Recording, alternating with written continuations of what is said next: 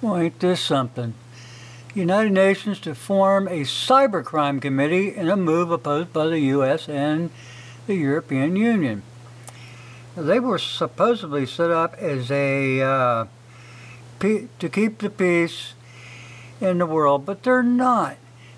They have more agency governments set up within the United Nations than we have in our own country.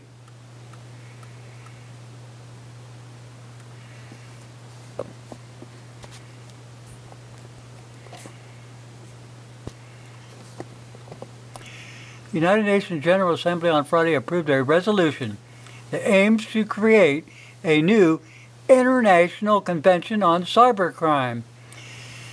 Now get this.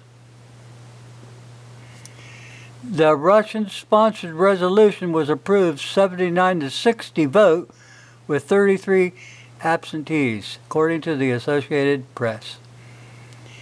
The resolution was approved of objections from both the European Union and the United States, as many fear language in the resolution will allow for crackdowns on expression.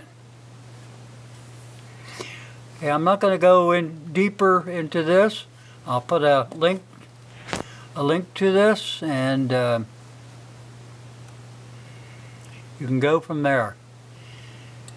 I'm telling you what, people. The United Nations is here not under a treaty, but under a charter. And if Trump had any kind of balls or a backbone or anything else in the Senate, they would revoke the charter and get that communist organization out of the United States and stop meddling in our affairs. Period. No question mark.